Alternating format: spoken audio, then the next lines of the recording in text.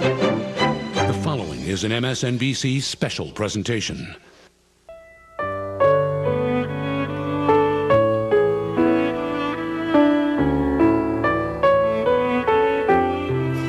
America is saying goodbye tonight to a man who spent 30 years doing almost anything to keep us up nights. Johnny Carson, who ruled network comedy as the host of NBC's Tonight Show, died today at the age of 79. His family was by his side when he passed away at his home in Malibu from complications of emphysema. Carson disappeared from the public eye 13 years ago, but all those years can't outweigh all those unforgettable moments when we went to bed still laughing out loud.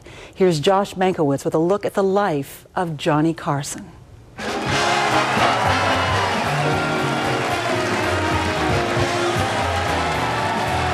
For 30 years, one man defined comedy in America. For 30 years, one man was the life of a nightly party. And the whole nation was invited. Here's Johnny! Night in and night out, Johnny Carson was seen more often and by more people than any other performer in the history of television. I diddle diddle. He was urbane, but never slick. I diddle diddle. How do you greet your diddle diddle in the morning? Witty, but never cruel. This group sounds like you went a little heavier on the nog than you did the egg. A walking, talking piece of American art polished to a high gloss. His producer for 22 years said Carson was quite simply the perfect television host.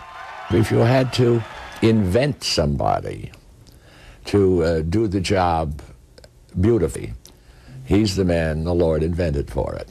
El Moldo, Yes. could you guess his hometown now? I'm working on it. Maybe yes. Carson's talents were God-given, I see Chicago. No, I didn't say you lived there. I said I saw it. The Joey Bishop Show. but that didn't stop dozens of imitators from trying and failing to become the next Johnny Carson. Dick Cavett was one of them. So much more skill is involved in what he did, that people don't realize. God.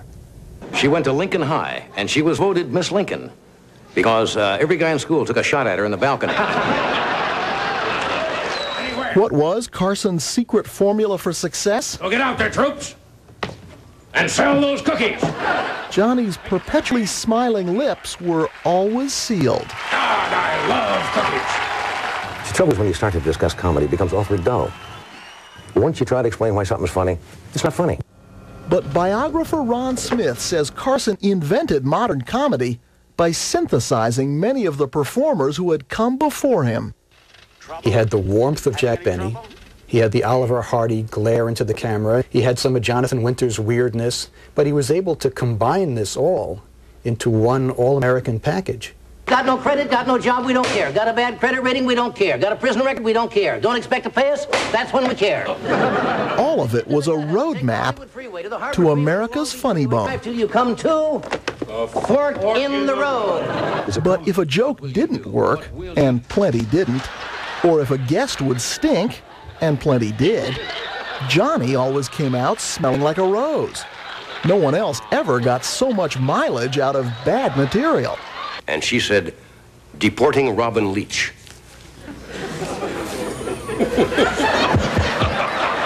His bomb takes, as they're sometimes called, were so funny. Hello, 1, 2. Attention, Kmart shoppers. He made that an art form. It was really something all his own. But even when he laid an egg, Johnny was always NBC's golden goose. For 3 decades, no matter what shape the peacock was in, The Tonight Show always paid the bills, in some years earning more than 20% of the network's profits.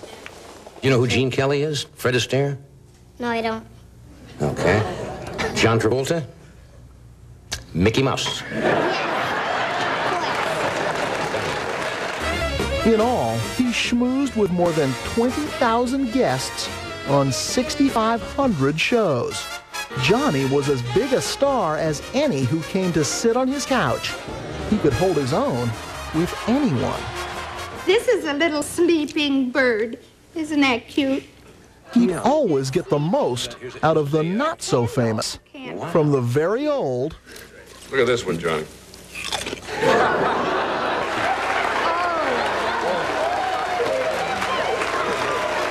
to the very young. I know when your birthday is. You know when my birthday is? Yes. When? October 23rd, 1925.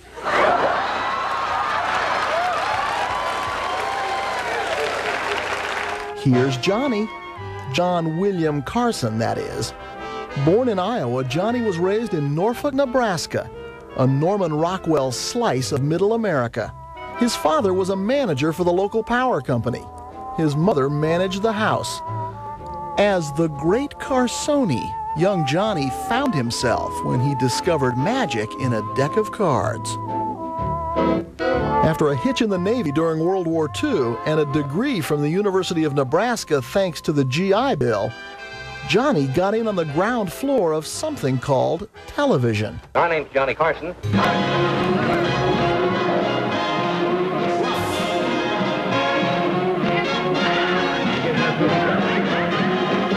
Carson took over The Tonight Show in 1962.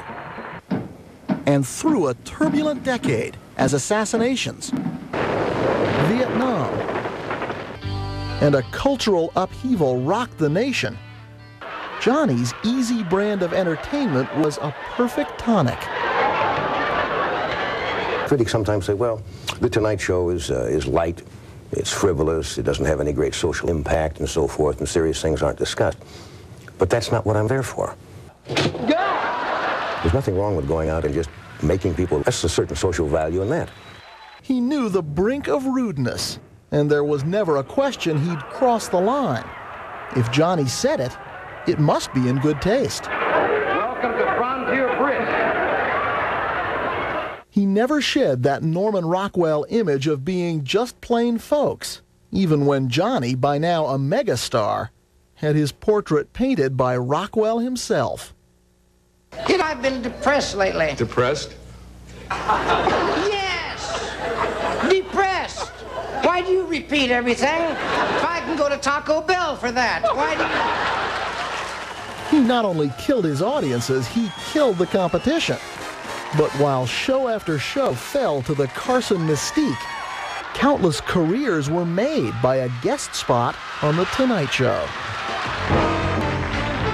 For young comedians like Jerry Seinfeld, the road to success led straight through beautiful downtown Burbank. Good evening. Boy, this is so exciting. This guy was an emperor of the industry, and you were going to perform for the emperor. If you're on The Tonight Show and you do well, you're in show business. It's like, welcome. They stamp your hand and you go in. The difference between before and after The Tonight Show, there's nothing like that around today. To the public, Johnny had it all. The incredible home, fame, success. One of America's richest entertainers.